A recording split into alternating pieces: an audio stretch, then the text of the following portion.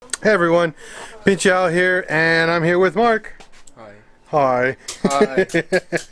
And today we are working on S&P's awesome conversion kit here for going from a power steering Corrado to a manual power steering and an old school non-ABS brake system.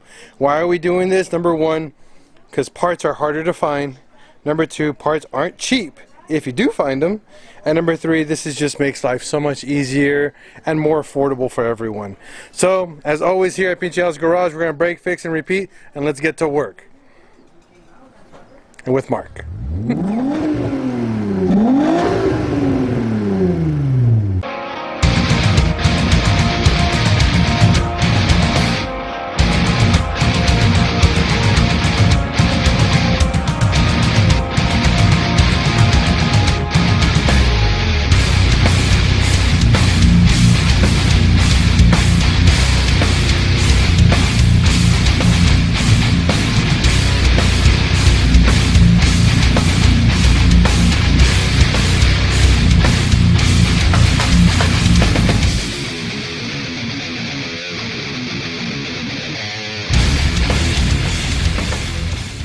So you'll see here, this is S&P's kit, and this is going to give us the brake booster adapter with the master cylinder adapter. They provided us with the slave cylinder for the clutch and everything we see here. I ordered a brake booster and a master cylinder. They will be here within about a day or so, so we'll give you guys an update on that when that part comes in. So for right now, we're going to show you guys how to install this part of the kit and then finish up the rest once the other parts come in. Okay, tools needed, you're going to need a 13mm, a crescent wrench, possibly a 10mm as well. I haven't gone to the other parts yet, but we'll show you what else you'll need when we get to that point. Alright, so I got Mark here. Pretty much just going to mount the bracket, and we're going to show you, if S&P ships you the bracket with this little nut on here. You guys can see that. Hold on. There you go.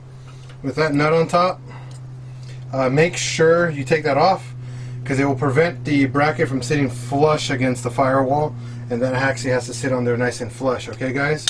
So go for it, Mark. Take the thing off. Yeah, we want to take it off. And that's a 13mm as well. Okay, guys?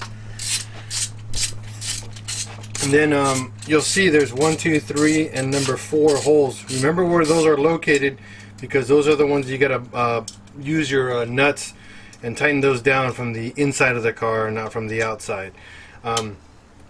Okay.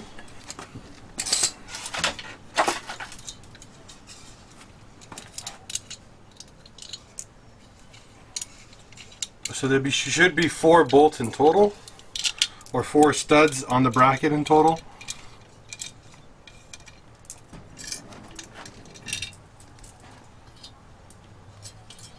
So when you mount that guy, it should fit in there nice and snug, all the way flush against the firewall. Same back here.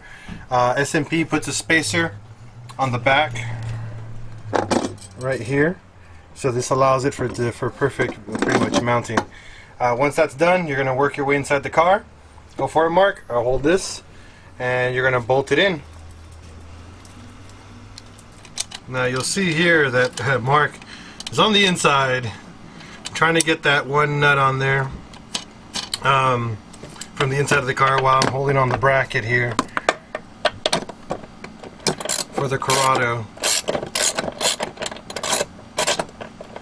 Now remember, Mark, don't put it on really tight, just put it on, that's it. Okay. We'll tighten them everything down after we get all the bolts on, okay? Okay. You got one of the nuts on already? Yeah. Alright, nice. So, same thing from over here, you'll see there's 3 bolts. 1, and then, where's number 2? 2, oh, and then number 3 down below. Alright, so I got Mark working on the master cylinder for the clutch, and we're going to show you guys how to install that. It's probably the easiest thing you're going to do. So once you got the bracket nicely mounted and tightened down, There's these two studs that stick out of the bracket on the right.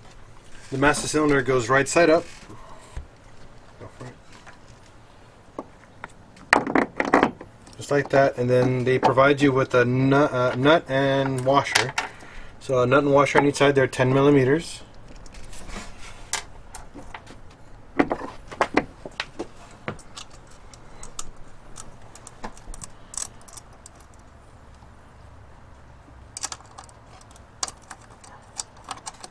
What you want to do is tighten that one down first.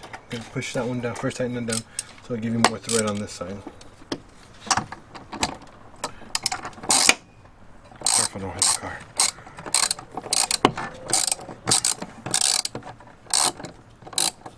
Okay, don't make it too tight, just make it nice and snug. And do the same thing on the right.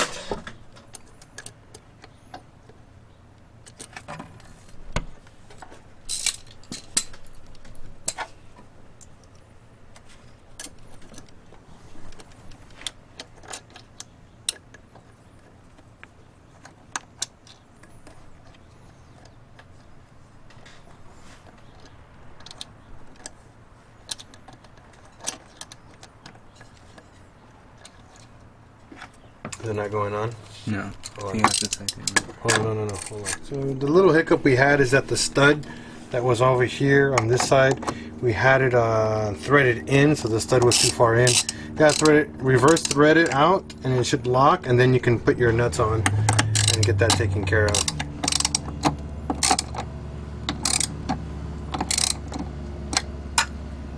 And get that on nice and snug, and not hit the car.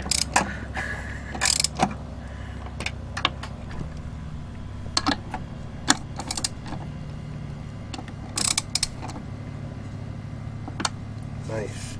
And then we're going to work on the inside to get that that master cylinder hooked up to the actual clutch pedal, and then we're going to thread in the actual here the clutch right here. There's a little port here for the clutch cable, not cable, but the clutch hose, the steel braided hose that go in here, and then you route it out.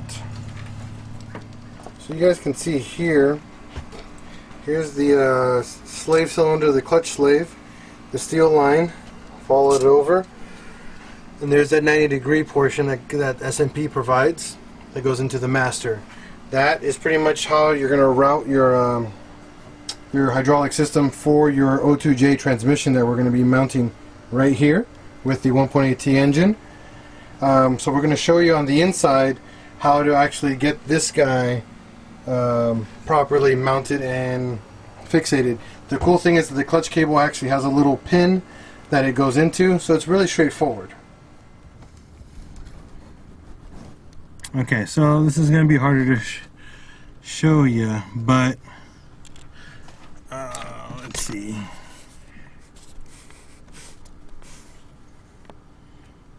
So on the clutch pedal right here, you're going to come up. You're going to put, I know this is hard to see, guys. It's pretty dark in here, so I'm doing the best I can.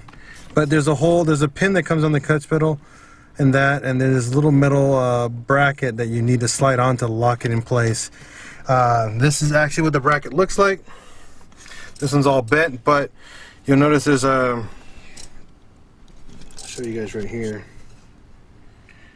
Right there, you see this little bracket right here? It's where that slides on and it clips in place.